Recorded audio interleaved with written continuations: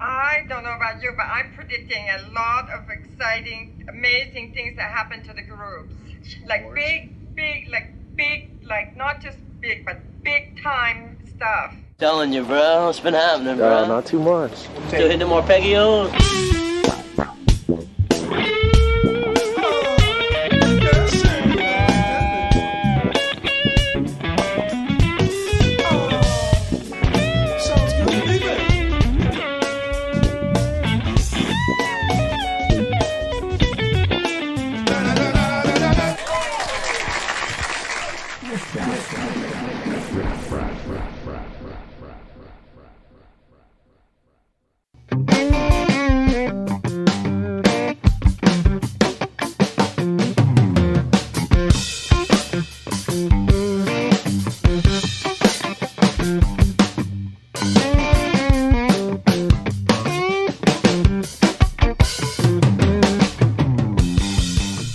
Hey everybody, welcome back to Riff, Raff. Shane Theriot here. Thanks for tuning in. How is everybody? I'm doing great. Thanks so much for asking. Yeah, it's been a while, but everything's been good. Hope everybody's staying healthy during these crazy times. Couple of announcements, a little shameless self-promotion, but it is my podcast, so I'm launching a new website, completely revamped. I'm really excited about this. ShaneTheriot.com. Yeah, really original, I know, but hey, it's easy to find and you'll love it. I mean, I've got a lot of new instructional things up there, a lot of music. I've been spending a lot of time posting new things and I will continue to do so. I encourage you to go check it out, sign up. Mailing list. There's going to be a lot of exclusive content, a lot of new music I've been writing that's not available anywhere else. Also, I've been a lot of people have hit me up about doing lessons. I'm going to do one called Mojo Mondays, and it's going to be a live masterclass workshop. I'll talk about all things guitar, and there's going to be a lot of things up there that I'm not putting on YouTube or anything else. So check it out. I want to give a shout out to Elizabeth Dunn and Rex Singleton. Thank you so much for the donations for Riff Raff. I appreciate your help and support. It means the world to me. And anyway, thanks all you guys for listening. Happy holidays. Check me out Instagram, Facebook, and take care. Here's today's guest.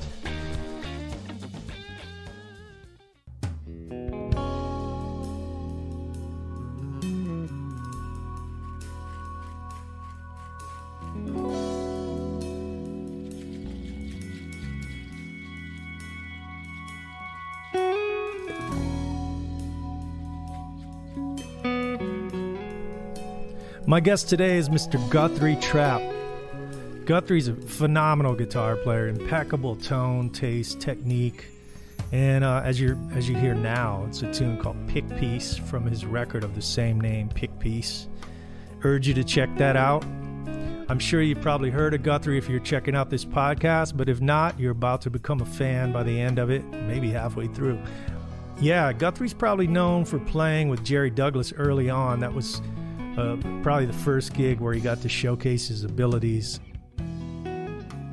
He's one of the best guitar players, not just in Nashville, but basically anywhere. And great guy, always great to see him. This episode is really fun. I mean, it really kind of went instructional for a while, so you'll probably get a lot out of it. A lot of licks. How many licks does it take to get to the end of this podcast? Well, the world may never know, but you may steal a few before the end of it. Guthrie's also a very successful teacher. You can check him out on artistworks.com. We talk about that as well, and it was great to have him on. Hope you enjoy it. Let's try it again.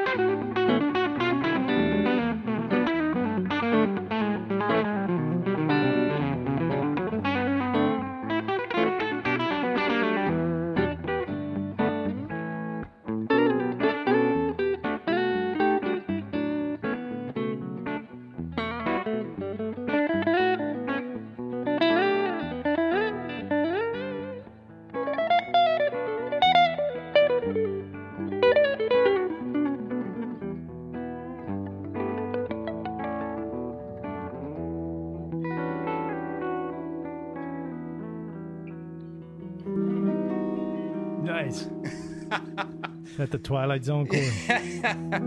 Well, yeah, I'm always in the Twilight Zone. Yeah. Spy cord. I love that. Tonight on the Twilight Zone. Oh.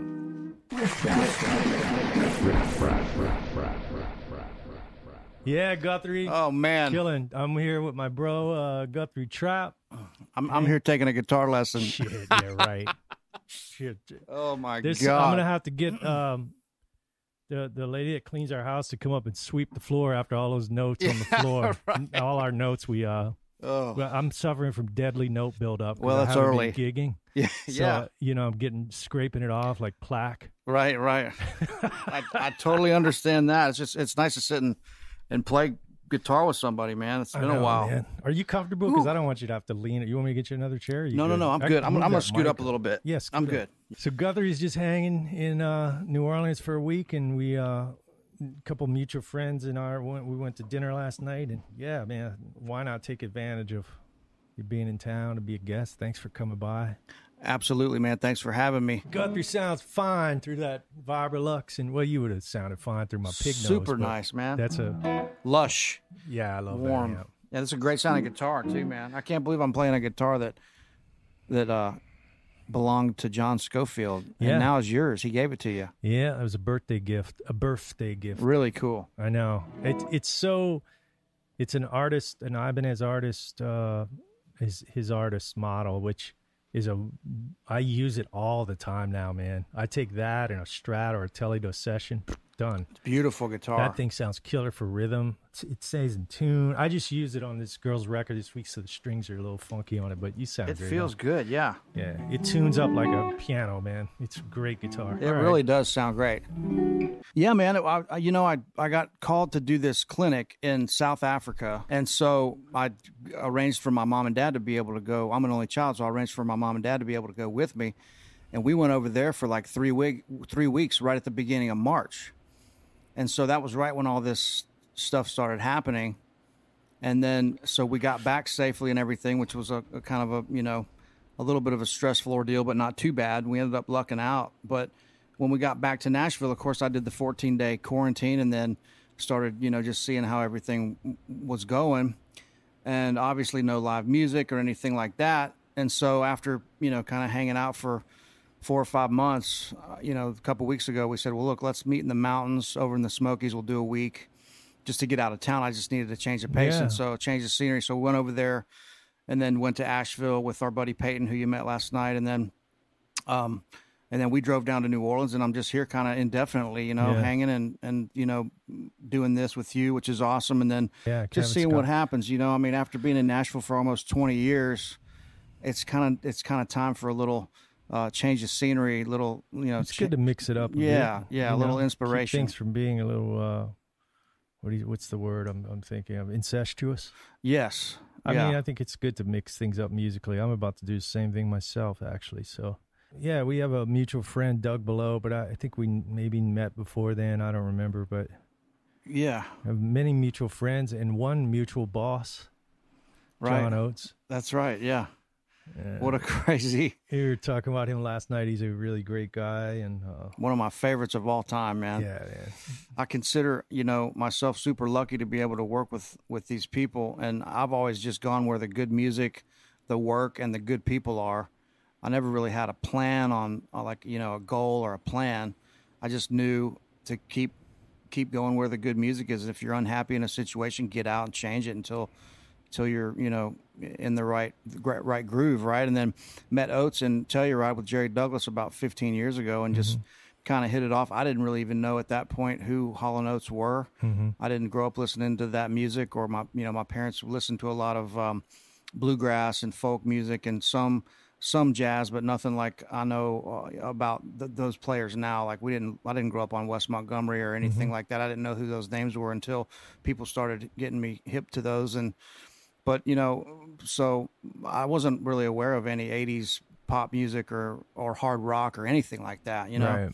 And probably why I gravitate more to always, usually playing, especially in a situation like this, with a clean tone. Yeah. And if I get on a gig, I use more overdrive and stuff, of course. But I've always just kind of naturally gravitated towards a like, you know, front pickup, warmer tone. And a lot of people know me for playing Telecaster, country music, but it's really just guys like you and me and you know, people that are kind of influenced by a lot of different kinds of music. We just play to the song. You know, if it's a country song, we play country. If it's a blues tune, we play blues. If it's something like we just did, we go to the feeling of the music. Use your musical instinct. Yeah, but to not, you know, to keep from rambling on, but meeting Oates and, you know, it's interesting because how that worked out, you know. Yeah, and I've played with him a few times too on his. I guess he would call John's stuff more sort of Americana country roots. Yeah. Totally, yeah. It's funny, man.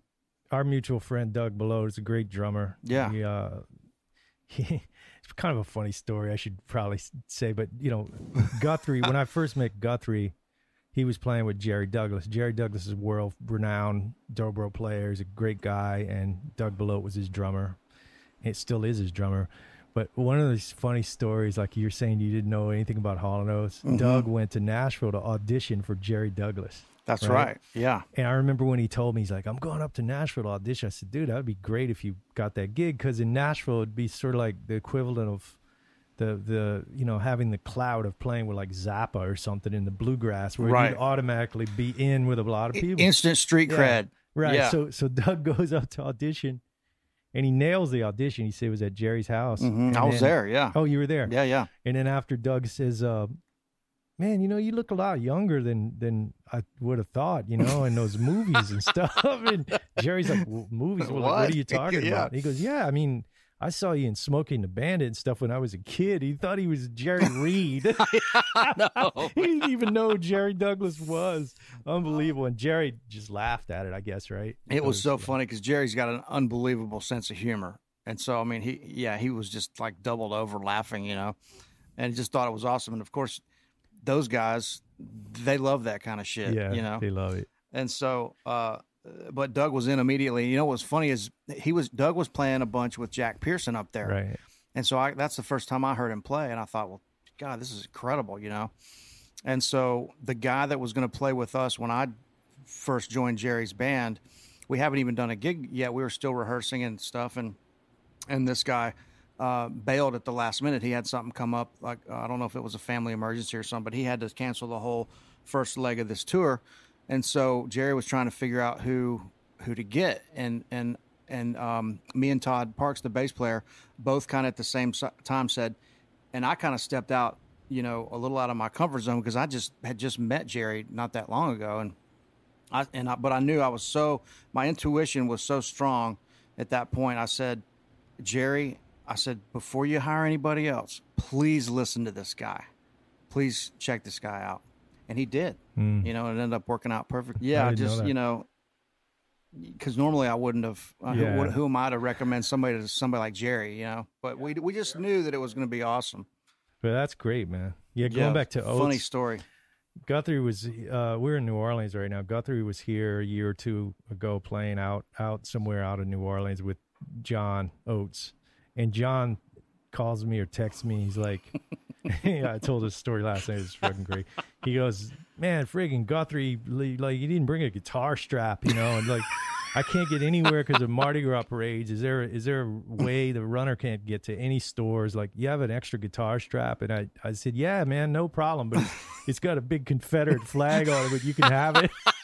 I let Guthrie wear that on stage. Oh, my God. Oh, that was great. But funny as shit. Anyway, let's talk about you. I'm sure, I know you've been on a bunch of podcasts and interviews and things, so I don't want to go into like every beginning thing, but when you first started playing, were you were inspired by, was it more country music, or like who was the first guitar players what made you want to pick up the instrument originally? Because I don't know this stuff actually. Well, so to go back to I'm from the Gulf Coast on the Florida-Alabama state line, about 2.5, 3 hours east of here.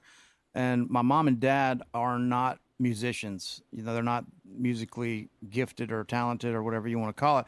But my dad's youngest brother was a self-taught musician, and he played and had a bunch of different instruments around his place. And I hung out with him like an older brother. Like I said, I'm an only child, so gravitated towards hanging out with him. Super cool guy.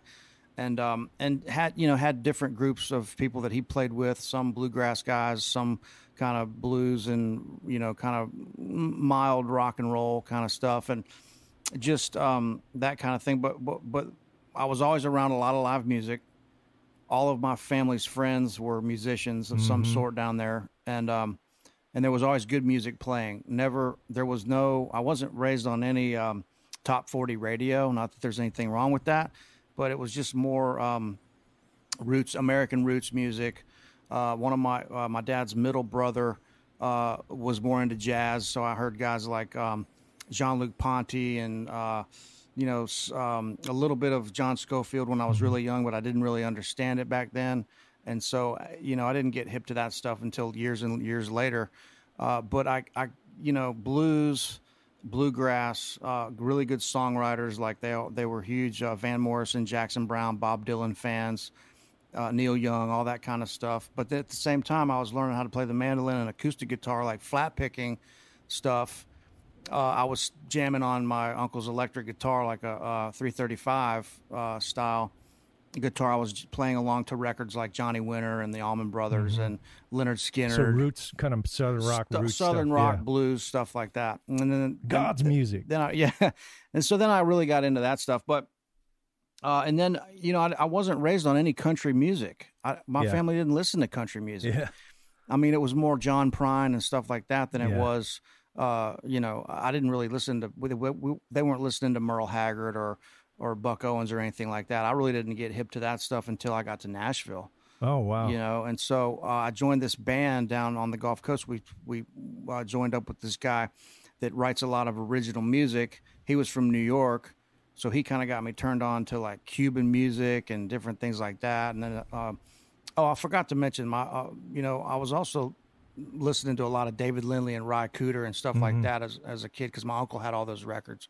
So kind of a diverse, somewhat diverse album collection. But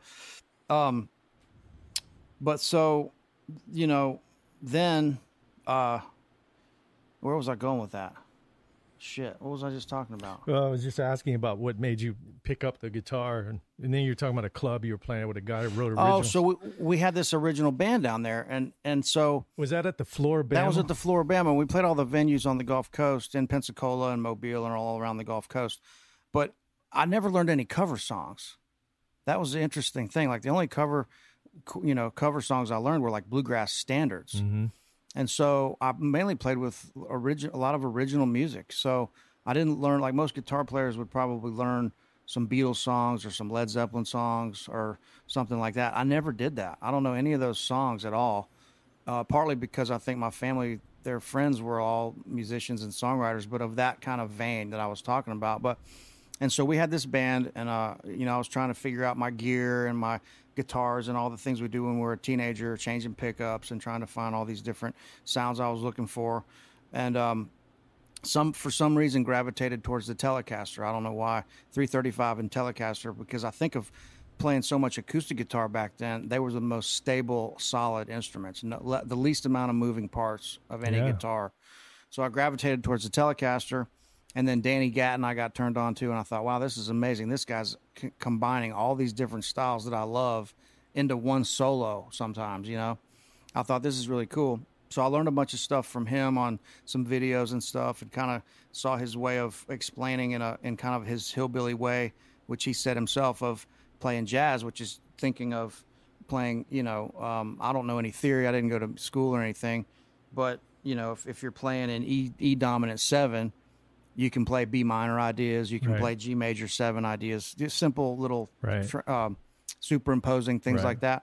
And that kind of helped get out of the pentatonic box and start learning some different harmony and stuff, which you can tell when I play. I don't know really anything about jazz or heavy fusion music, but I kind of have the flavor of it, a little bit. Yeah, the chromaticism, But stuff like that. And then, so playing all these gigs with that band on the Gulf Coast, when I got to Nashville and started playing with Don Kelly, I kind of had the country vocabulary a little bit together, but then really learned more of that stuff when I got to Nashville and got that gig with him and played for 4 years with him at Roberts on Broadway. Now Don Kelly, for those of you that don't know, and you could fill it in, but he was kind of like the, what's the word I'm looking for? He's like the godfather of Broadway. Of Broadway and Nashville. So like if you were in his band, he always had a reputation of having like badass, hot, young gun guitar players. Yeah, right? that was another kind of instant so that street was sort cred. Of street cred. Yeah, yeah. Sort of a calling card immediately. Get to Yeah, town. so guys like Brent Mason started with Don. Oh, Johnny, Brent was with Don? Johnny Highland, JD and these guys. And so I did it for 4 years after Johnny Highland, and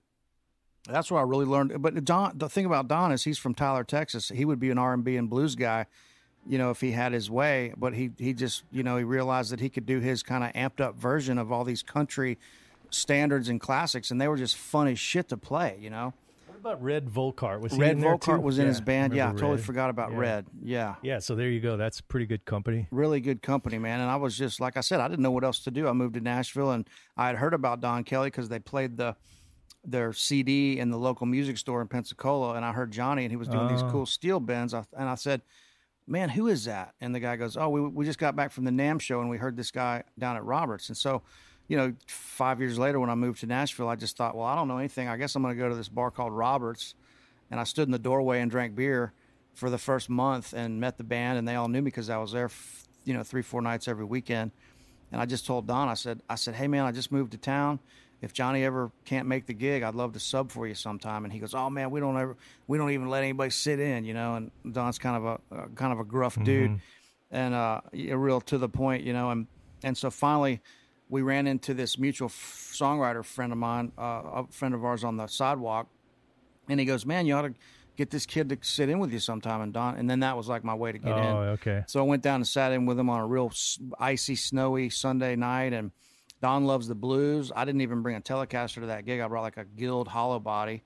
and even though I knew that was like a Telecaster heavy gig, but Don loved that because he's a blues guy at heart, And so he just liked that I did something a little different, I think. And anyway, that turned into that was like my launching pad into Nashville, All right, yeah, I didn't know that. I mean, I knew you had worked with him, but yeah, pretty fun, man.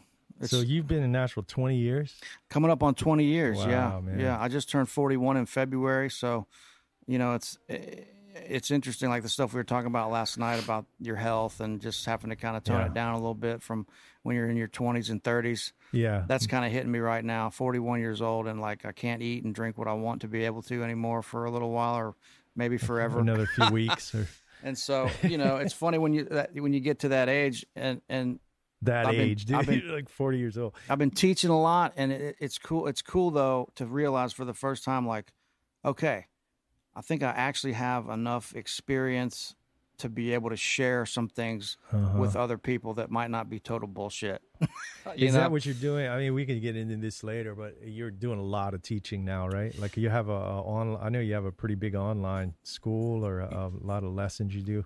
Yeah, it just came from being presented with the opportunity to do it. I didn't search out or seek out to be a teacher at all.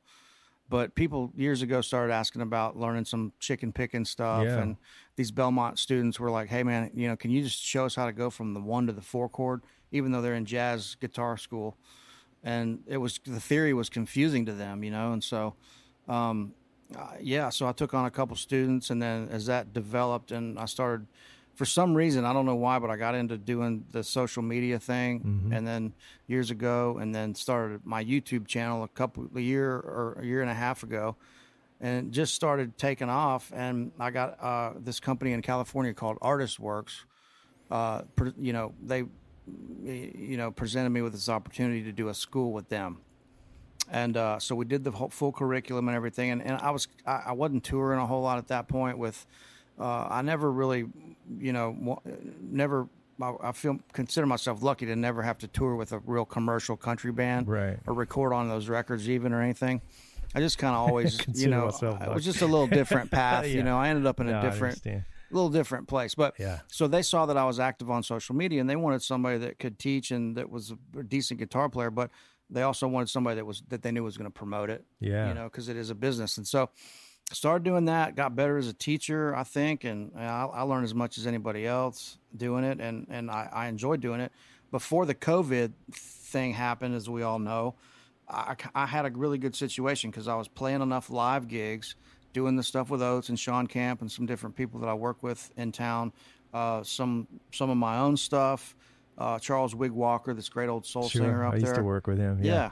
And great. One of my really good friends, I had from that amount of time in Nashville, had a really great network of friends, different live gigs, a lot of musical diversity. I was happy doing, staying in town, had the lesson thing going. Like have got some rental property that helps. And so I didn't have to play any gigs or any music that I didn't want to. Yeah. And so, and mainly hang around people that I didn't want to be around. But let's just say, let's that's just get really real. what it's all about. Yeah, I don't want to get on a bus with a bunch of pissed off, complaining musicians, or a bunch get of on a session where everybody's bitter people. But so I was in a good place, and the teaching was enough. There was 5 or 6 good things going on to where I wasn't getting burned out on one thing. Mm-hmm. And so then when COVID hit, I was like, oh well. What's going to happen now? When I got back from Africa, I thought, oh shit, the first phone call I'm going to get are my tenants saying that they can't afford to live here. And then everything's going to fall apart. I was, catastrophic thinking. And I was like, oh God, man, this is going to be awful. Well, none of that happened. We worry about these things and 90% of the things we worry about never happen. So I was really lucky there. The Artist Works thing and the teaching stuff got even better because everybody's home. Right. That's what I was going to say. What perfect timing for you right now. And so my house and everything in East Nashville was okay after the tornado. And so I went from being super paranoid about everything to actually having some survivor's guilt. Yeah. Because all my friends are this thing is the first, I think we mentioned this last night, but this COVID thing is the first time that in the music industry, everybody's being affected no matter what level you're on. It doesn't matter if you're Britney Spears or if you're a guy in a van touring out of Nashville. True. Everybody's affected. And worldwide. It's unbelievable. Yeah. When you think about it. Right? So I'm super fortunate to be able to, up to today, right now, what is it, noon? Up till today, everything's okay. 12:08. And so I'm just grateful that everything's okay till right now. Now, we could all get a phone call in the next. Well, that's a good way to think, man. I read this thing once that we should think in day-tight compartments. Yeah. Just worry about today. Yeah. Yeah. I totally agree. It's never agree. worked for me, but I try to think about it. It's like, well, okay, but I gotta get my wisdom teeth pulled at 4:30, so that's still in today. So I have to worry about that. And if that doesn't work, there's 5 bars within walking distance from your house. From here, hell yeah, there are. Yeah, absolutely. Oh man.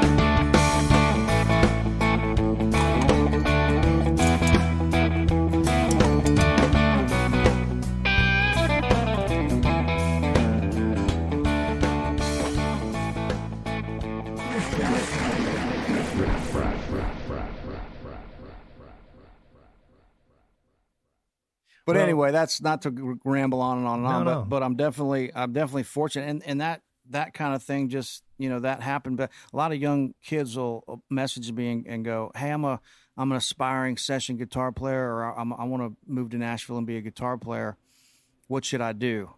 And sometimes, if I'm in a good mood, I'll say, "Hey, man, if you're in a good give mood. me a call. Let's talk about it. I'll sit on the phone and talk to you for 30 minutes about it and give you my spiel." Right. But usually I tell them like, "Hey man, this is what I did.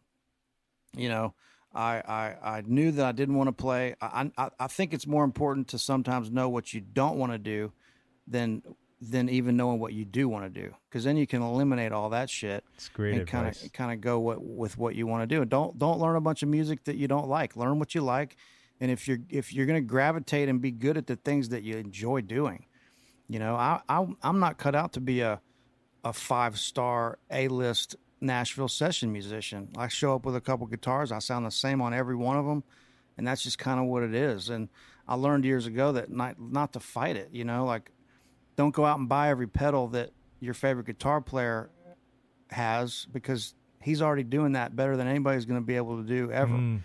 And so you got to kind of find out what you like, dig in, get good at it, and you're going to be happy, because that's going to send you down the right path to where you need to end up. And I also tell them, like, look, you know, I didn't have any I quit school 2 weeks into the 10th grade, never went back, never learned any music on paper. And so, you know, I had a long-term kind of like dream or vision or whatever, kind of way out in there in the future, but I never had any hard, fast goals. Like, okay, I'm going to move to Nashville, and if things aren't working in 3 years, I'm going to move to LA. And then if things aren't working there in 2 years, I'm moving to New York, or I'm going to move into Paris or wherever.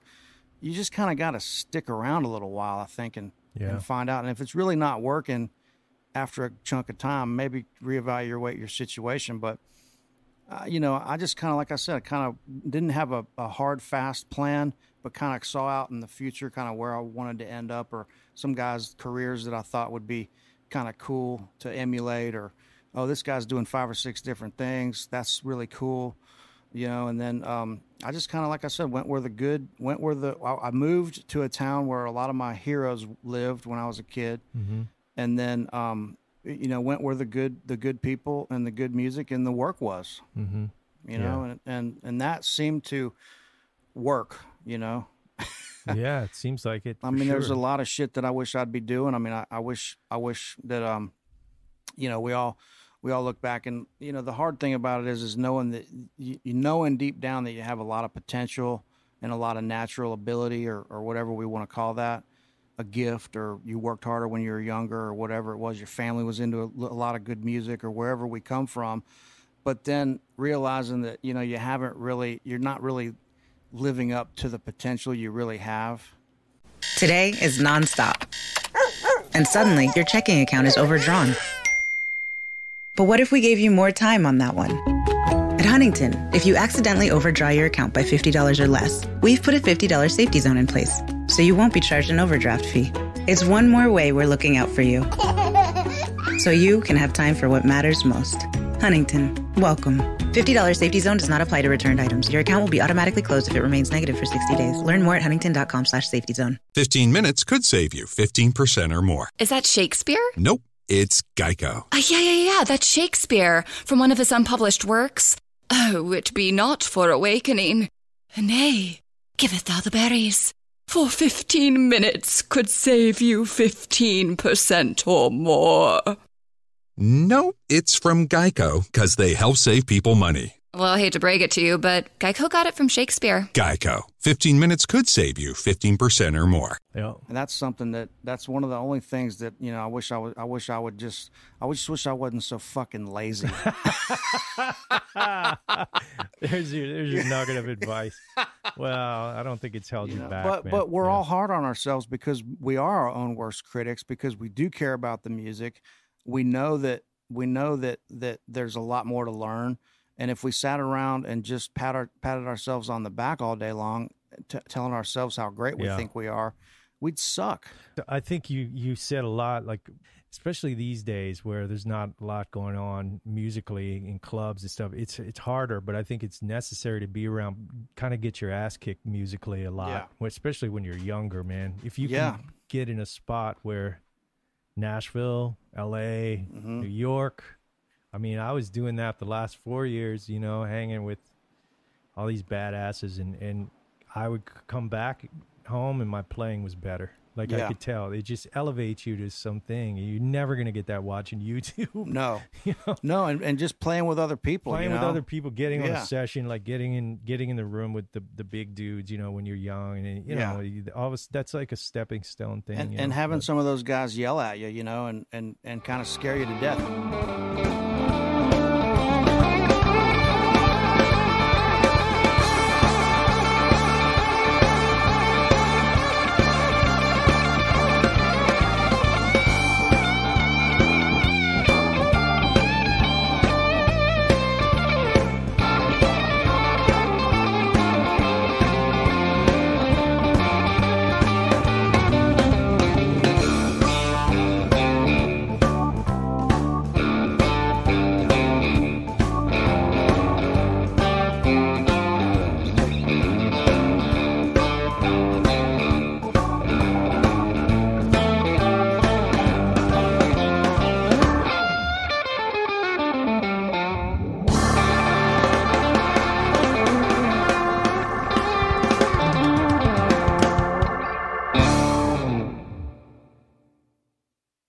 So you're from not far from here, right? Mm-hmm. Yeah.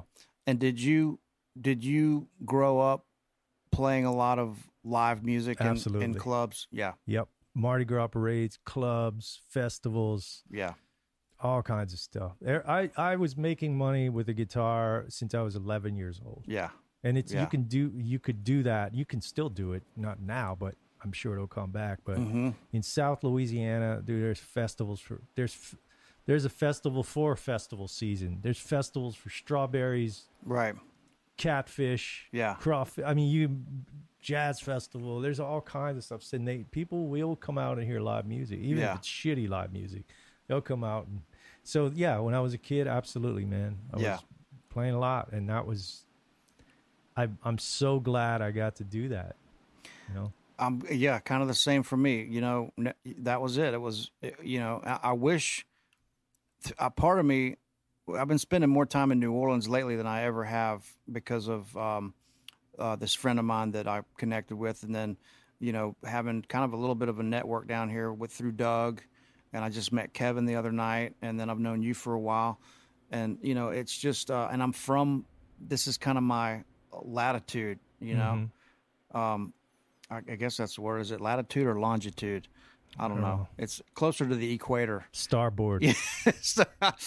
But you know, I'm from not too far from here, and it feels good to be down here. It's a totally different thing. Nashville's squeaky clean, and not to say it's less real, because there's some great shit going on there that you will only know if you're there for a while. Yeah. What Nashville's known for on TV and the radio, to me, is the, you know, and trust me, I get it more than anybody. It's a business and people are making money, but it's the worst shit there as far as I'm concerned.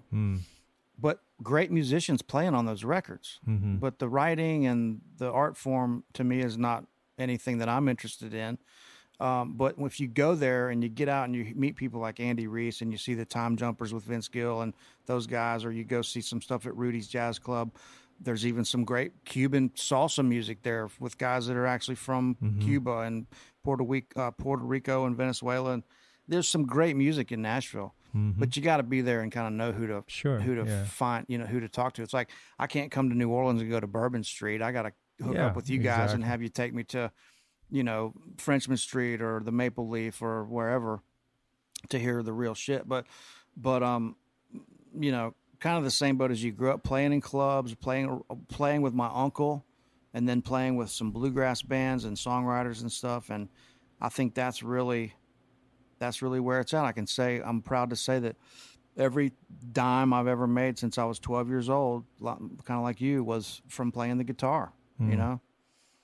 And we're lifers, man. Like, you know, there's not, the mentality now, and especially with 5 or 6 months of COVID, it really eliminates, like, you know, if you're not full of shit before, you're really not going to be full, you know, there's no room for bullshit now after this COVID thing. It's just made us all kind of like, you know, you realize what's really important. You realize who your real friends are. You realize who, you know, the shit you want to eliminate out of your life. It really brings everything right into focus. And man, we're in this for to me the right reasons. We want to play music. It's not about the money. We need to make a living, but if you're getting paid a lot of money to play a gig that you're not happy with night after night, man, your days are numbered. Eventually you're going to get out of that situation no matter how much money it pays. Now, I've never played with anybody like Bob Dylan or Tom Petty or any Bruce Springsteen, you know. Now a gig like that might keep you around a little longer, but that's also great music too. So yeah, I don't know what I'm trying to say, but you get, you know, I understand. You can't just do it for money. Yeah. We're I call them lifers, man. We're lifers. Yeah. Yeah, bro.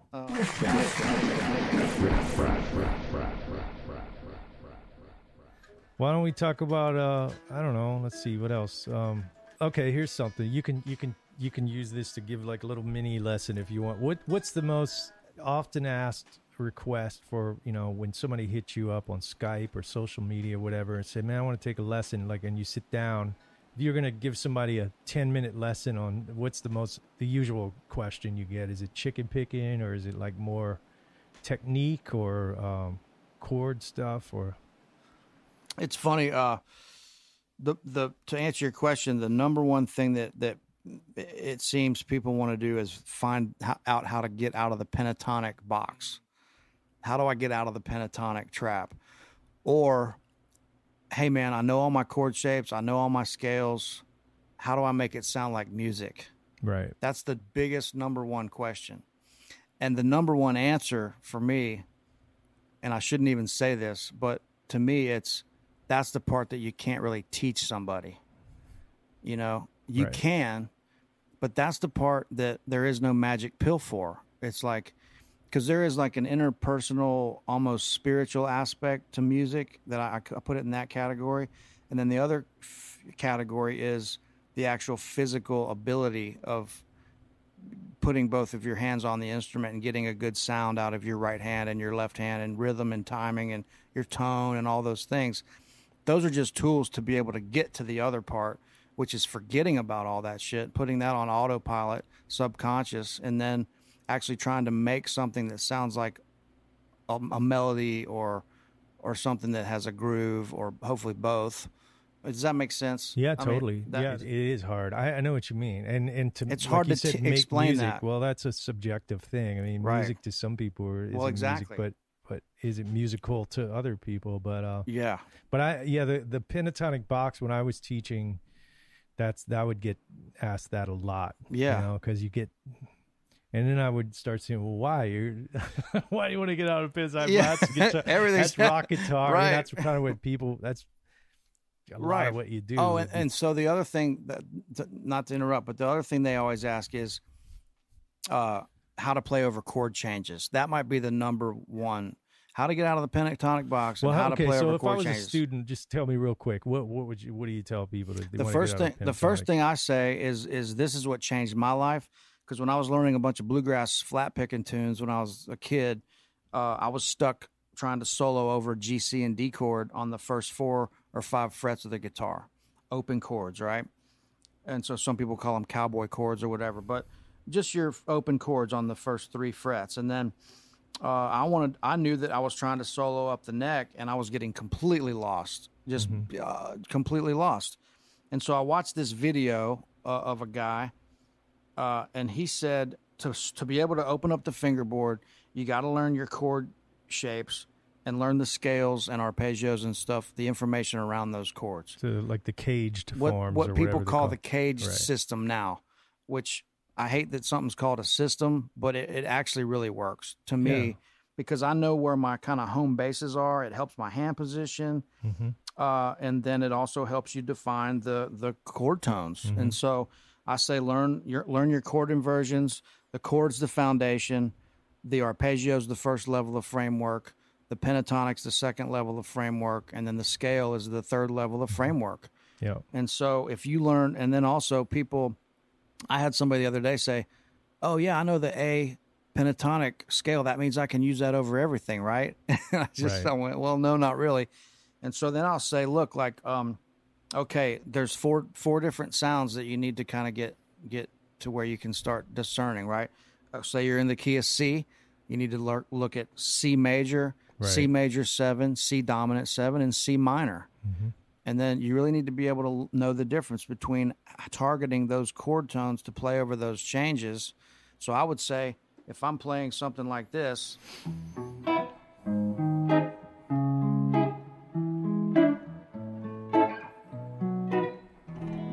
Right, which is E major, A flat dominant 7, the 3, C sharp minor 7, the 6, E7 to A to B or B7, and then back to the 1, E.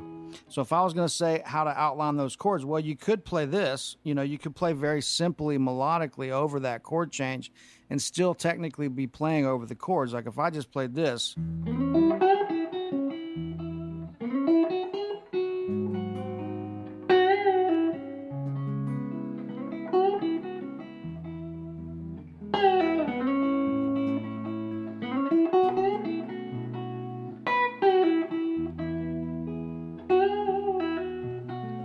So I'm just playing that 2 or 3 or 4 notes around the C-shaped E chord pentatonic, but I'm still targeting, that becomes the flat 7 of your 3 chord, and then so forth. Or I would say, to take it to the next, chapter, I would say outline your 1-3 triad, maybe your 1-3 triad, and so that would be first this.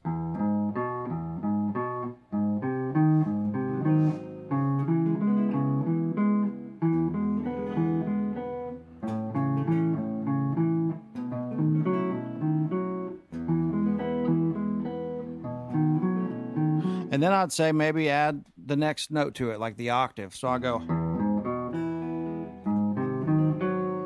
So as soon as I hit the flat 7, immediately that's a dominant you're 7 chord. The strong chord tone. Yeah, so it would sound like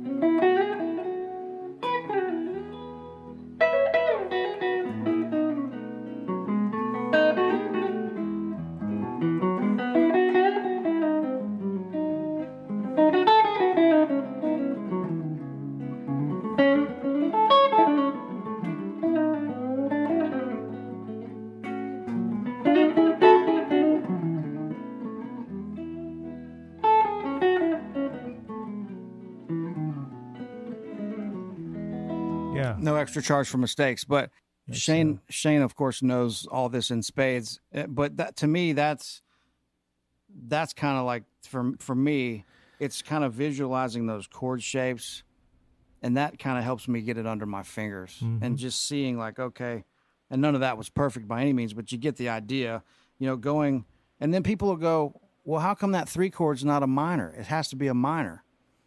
And I go, well, it's not, because it's leading you to the 6 minor. Yeah. So it's all about the.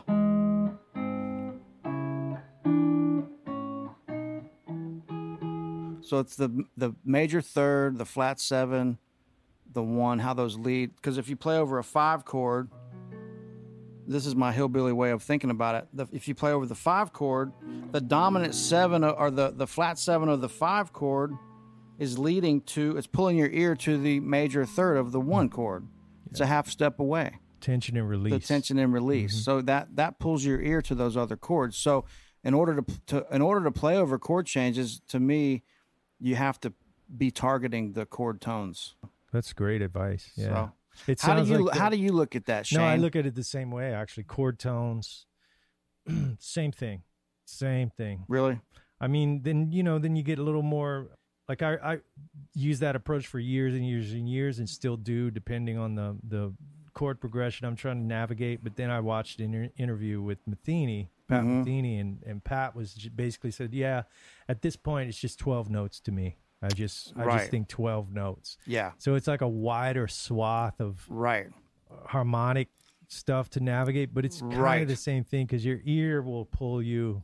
But yeah, it's good to, like what Guthrie's talking about is great advice, and it's like more stepping stone, knowing where you can land, and you can craft melodies around those safe notes. Yeah.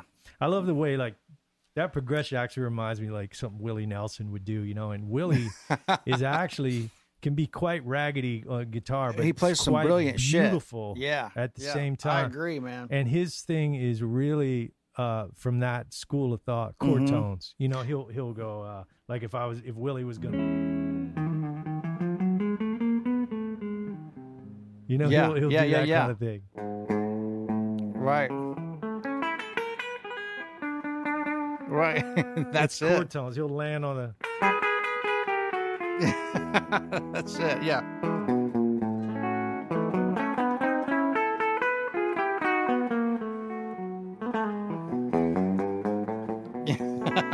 That's it. And it pulls your ear, like Guthrie was saying. You're going, and it resolves. And there's a moment of tension and release, right? And tension and release. You know, yeah. It's jazz, man. Yeah, Willie.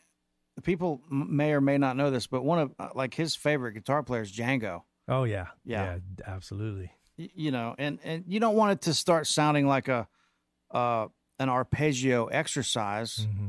But I think that, you know, a lot of times I'll go up a full arpeggio and then down the scale. And so not really on purpose, but my ear just, you know, nothing outlines the chord quicker to me than one of those arpeggios. Yeah. Like I said, you don't want it to start sounding like you're arpeggiating every chord because it's going to start sounding like an exercise.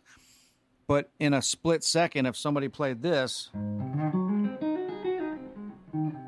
anywhere in the world, you know that's an A flat dominant 7 arpeggio.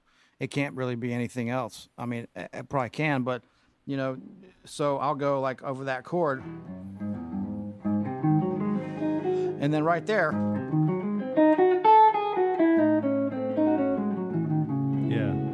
you know, going. right. So,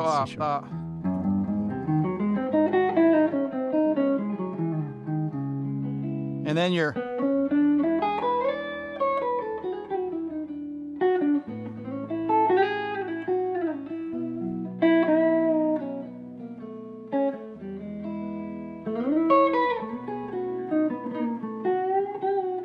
Yeah, and all those nice bends you're doing too are really nice. Yeah. But yeah, and since I haven't taken the time to really learn what I'm doing on this guitar, that's as far as I've taken it, is using those chord shapes. But you know, I hear these guys like Schofield and Shane on your solo records are some of my favorite stuff. I mean, playing and tone wise and groove and everything. But I mean, you know, playing outside, as people call it, playing outside, and knowing where you're at and being able to, that's where it gets into, like, I hate the term next level, but that's really the next level. And that's where I want to start exploring how to get out of what, you know, I've been doing for the past 20 years and get to the next chapter where I can start looking at it more like the 12 notes and not just bound by the chord shapes, because it is a whole different thing. And I know you know that, you know. It is a different thing. I'm definitely not I'm not saying I can do it.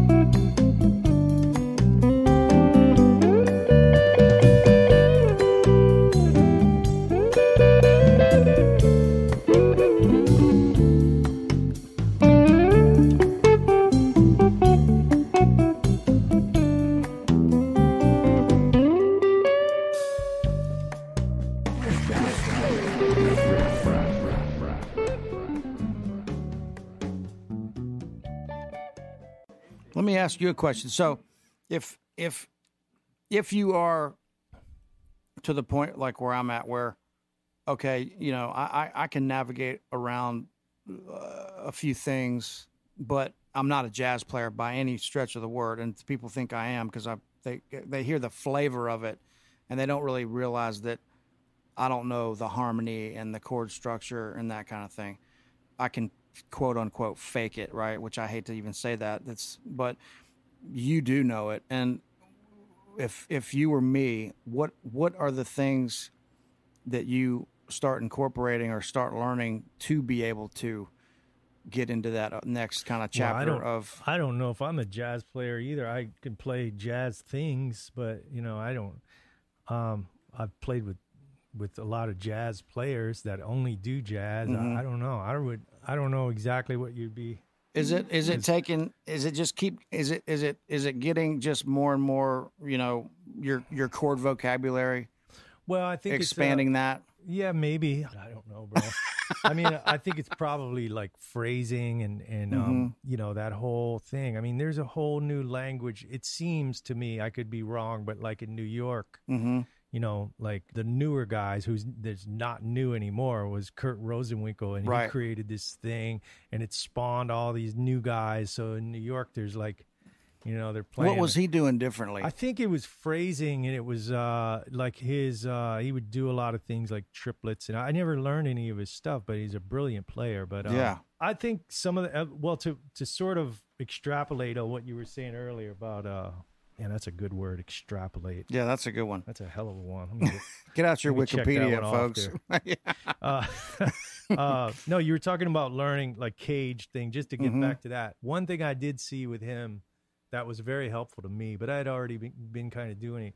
Like I used to have students that say, "Oh yeah, I know all my major scales. Yeah, I know the caged. Yeah, right. What else you got?" And I'll go, "Okay, so let me see you stay in third position on guitar, your index finger on the 3rd fret, your pinky on the 6th fret. Let me see you play all 12 keys, major scales. Right. All 12 keys. Yeah. I'll put the metronome on, 80 BPM or something. Right. Let me see it. And they're, oh, well, they have to fumble around. Totally. And move around. No, so you don't really know. You don't really know it, right. Because guitar can be a bitch to learn. It's very difficult to sight read on because we have so many positions, possibilities, and so many things repeating. Like you can play this C,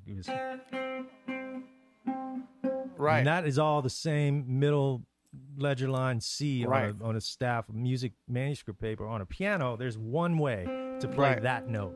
88 keys, there's one of those. One of them. Yeah We have like 5. Exactly. So that opens up a whole can of worms, and then it also applies to major scales, like you're saying. So I mean, This is to kind of answer your question about jazz harmony. I think playing over chord changes after a while on guitar, you want to get out of patterns on guitar, and the way to do that, I used to practice scales like this, so it can't see this if you're listening, but I would take this G major scale and I would practice horizontally.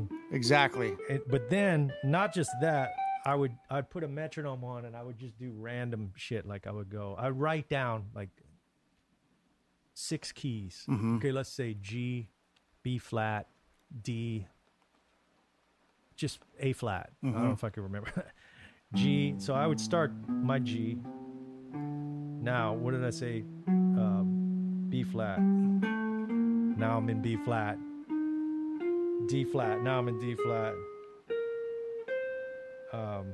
I forget the other ones I'd say, but I'm moving up the neck, switching right in midstream to a new position. I'm not playing the scale up and down. Oh, next one. No, that's not how it works in real life when you're navigating a chord change. Yeah. You might have a melodic idea that you're hearing and you want to play, which is the absolute goal of jazz improvisation, as far as I can tell. Totally, yeah. To be able to express your ideas spontaneously and not be inhibited by a chord change. So if that chord is gone something weird, I don't know, would never do that, but you want to be able to shift your idea without having to think about stupid ass position changes. Right. So I mean, that would be how you get to the next thing with phrasing. I've seen cats do it, and I do a little bit of it myself, but that will definitely help your ear. Absolutely. Because having to go from hearing that root of G and then switching midstream to B flat and switching to that. I mean, let's see if I can do it. I mean, that's some pretty. Like I don't want to take up all your time. That's a hell of an exercise. Yeah, it is a really good exercise. I practice it a lot. So let's say I'm going to keep it simple just for this. Let's say A, F sharp, and D. Okay. You want me to hold that up to the mic? Sure. Yeah, so I can't do it. I'll embarrass myself. But like, okay, A, F sharp. So I'm going to start here. That's my A down 5th position, whatever. So, okay, A, F sharp, and D. So A. All right, let me hear it. So I'm going to keep it really simple. 8th notes. Now, F sharp, D. See how I... A, F sharp, D. See, it's like a little game you can play. That's awesome. Yeah. Yeah. So if you practice that enough, then you can play. That's a 30-year-old mention. It still works. I couldn't find the off switch. I bought this when I was at GIT in like the early 90s at the store. It was the cheapest one they had because that's all I could afford. And the guy goes, well, you could buy this other one. It's a lot better. And I go, yeah, but it's $20. I'll take the $8 one. He goes, that's awesome. It might last you the rest of the year, but it's lasted 30 years. That's anyway, awesome. No, that's a great exercise because, yeah, when you're, and I'm one to talk because I'll be the first one to get lost. But if you are thrown some chord changes that are out of your comfort zone, you're screwed. Yeah. Now in the real world of quote working stuff that you would actually get paid for, that commercial music or whatever session or Nashville, people will, how would you use that? But it's still useful. Like if you're totally. You're crafting a part or you're coming up with a hook or whatever, you got to know where you're going. Yeah, you got to know your chord well, tone. and for me, especially if I'm playing like the mandolin or something, which I do frequently, you get some guy and you're on a session all day long, and every song that he's singing that he wrote is in E flat, A flat, B flat. Yeah, I mean, they're like I've been on sessions before where every song the guy wrote were all in flat keys.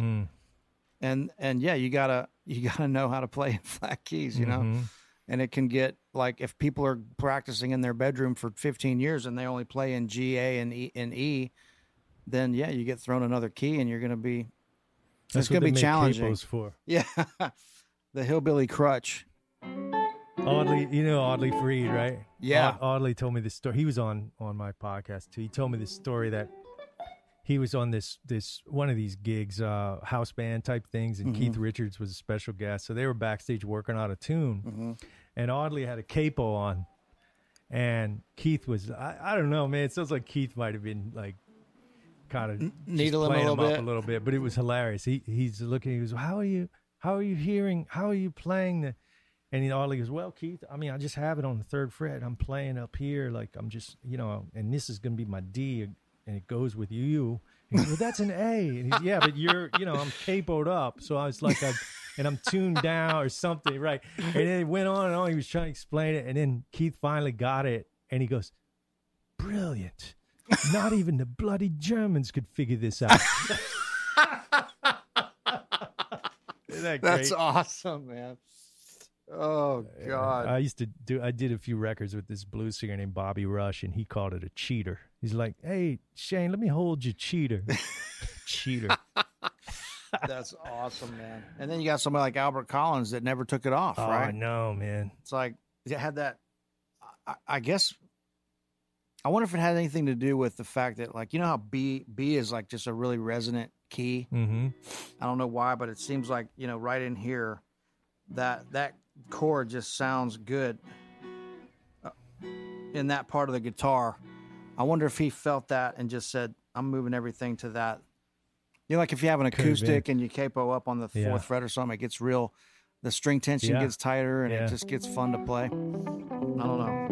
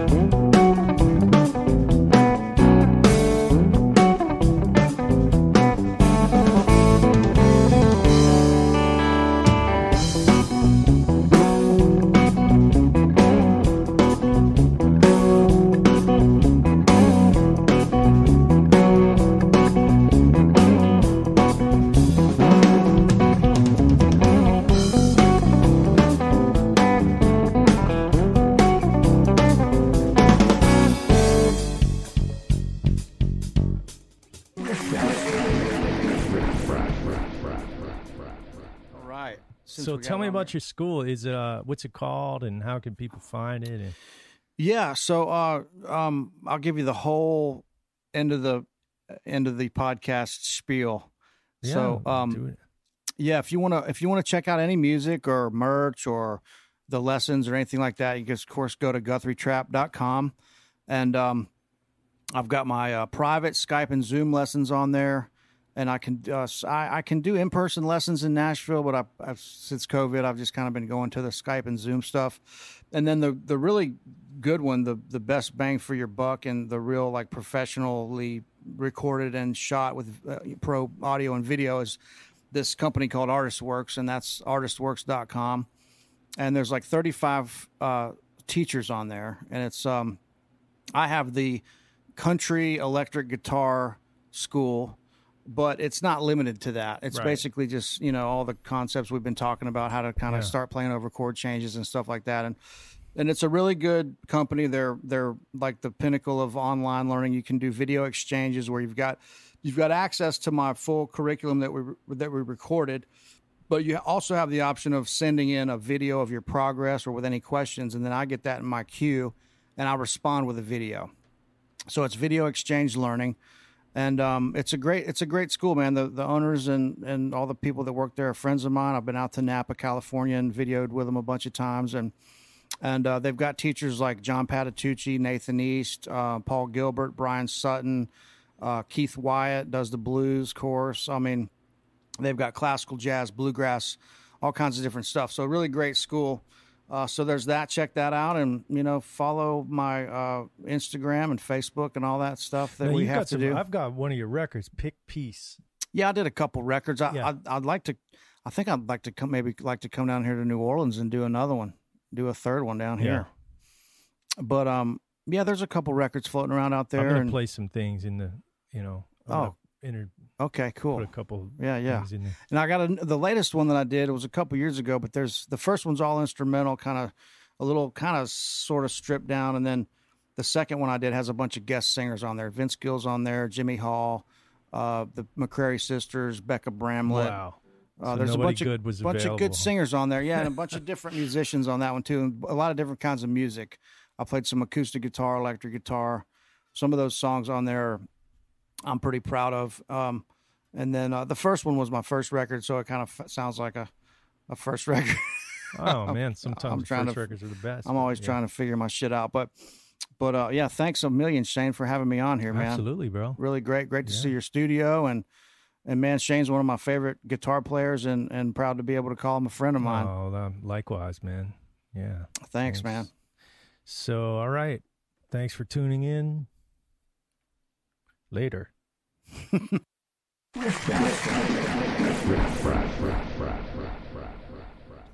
All right, everybody. Thanks for checking that out. Yeah, it could have went on and on, as is the case usually here on the Riff Raff. A lot of other jams happen after that, some of which may see the light of day at some point on my website. Hit me up, Instagram, Facebook. Check out ShaneTheriot.com. Thank you for listening. Next time.